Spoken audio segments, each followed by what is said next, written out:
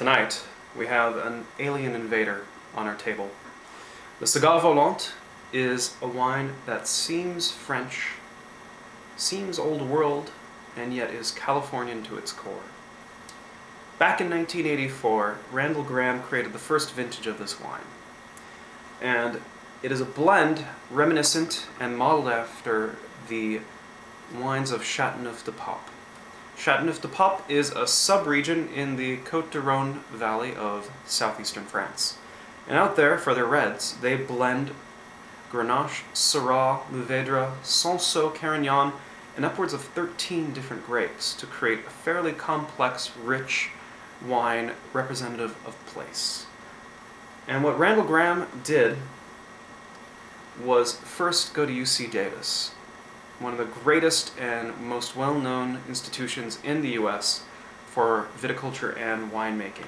He hoped to make Pinot Noir, but it turned out that Pinot Noir tends to prefer cooler climates, places with moderate to kind of foggy, kind of long-growing seasons, and California just really wasn't ready for that, especially for the area that Randall Graham wanted to grow in.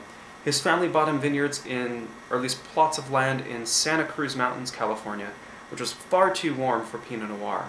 But what he found was that the grapes known to the Côte-du-Rhône did brilliantly out there.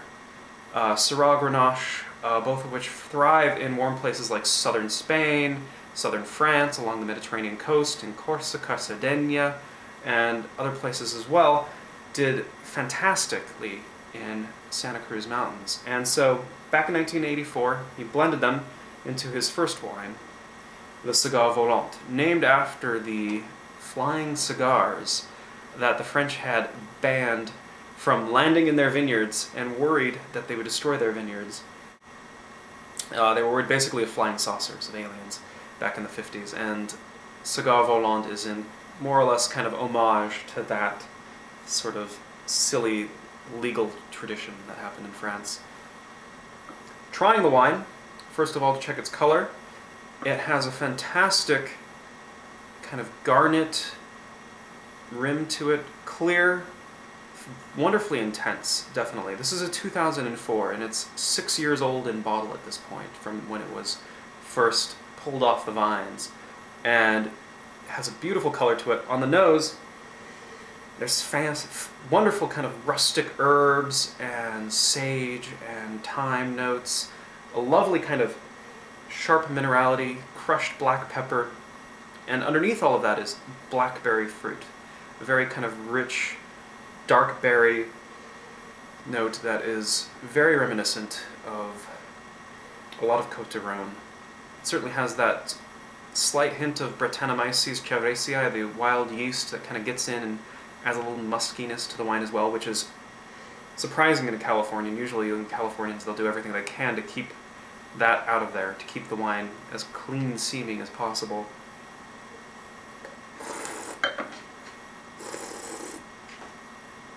On the palate, it's brilliantly fresh.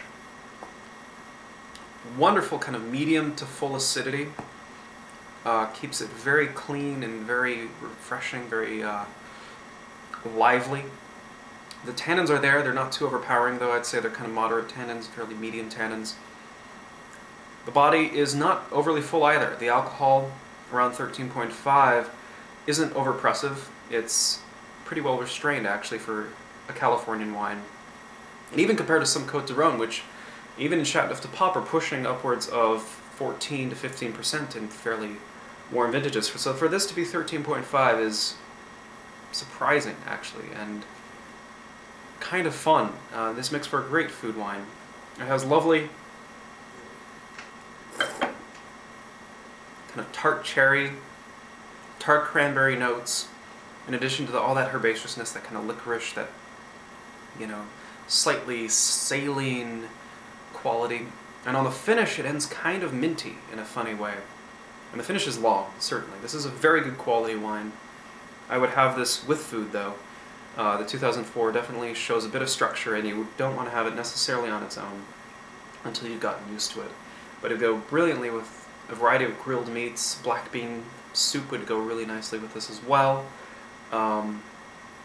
And for an alien wine, transplanted from France to California, I'm pretty impressed. This would be hard to tell if you're blind tasting it against most of the French, because it's just refreshing, funky, not over-extracted, not overdone, just a good wine. And for around, you know, the high 20s, low 30s, it's a pretty good value too, actually, compared to Chateauneuf du Pape, which starts usually around like $40 or more, and can range anywhere up to the high hundreds. So, if you can, try LeCigarVolant from Bonnie Doon Vineyards.